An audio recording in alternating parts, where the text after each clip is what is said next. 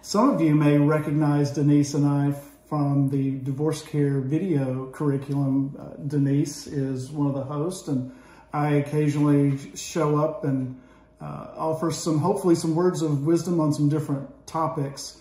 But whether you've been through divorce care or not, this event in February, we believe, will be a source of hope and encouragement and guidance. Years ago, I was given a book that I actually just recommended to a grief therapist today that's titled Surviving the Loss of a Love, written by a therapist, a physician, and a poet.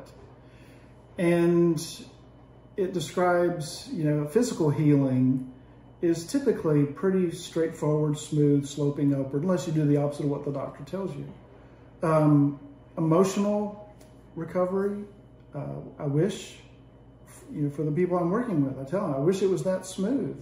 But, it looks like if a lightning bolt and a roller coaster had a child together, because there's progress, plateaus, and setbacks.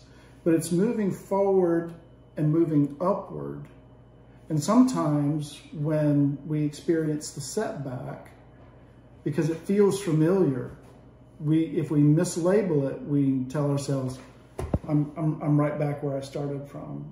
Apparently I'm not healing.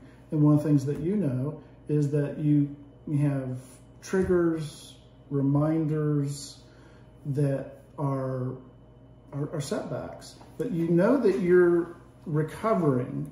And you won't hear us use that weekend getting over. We'll talk about moving forward, getting through. But one of the ways that you know that you're making progress is that the frequency, the intensity, and the duration of troubling thoughts, negative emotions, you're not going to eliminate them, you're not going to prevent them, but improvement, growth, healing, you will see them in the reduction of the frequency of them, the intensity, the severity of them. Yeah, you still cry sometimes, but you're not waking the neighbors.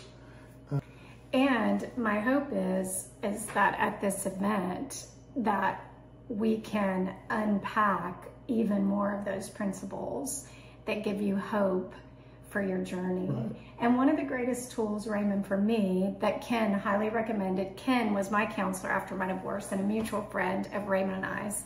He encouraged me to journal, and journaling actually allowed me to see the healing. Mm-hmm. Because when I started journaling less frequently, and when they weren't that long, and I wasn't all up in all my pain, and all of a sudden I was starting to see these beautiful ways that God had moved, I was like, I am healing. Mm-hmm. Yeah. And I had a marker that I was able to see. Yeah.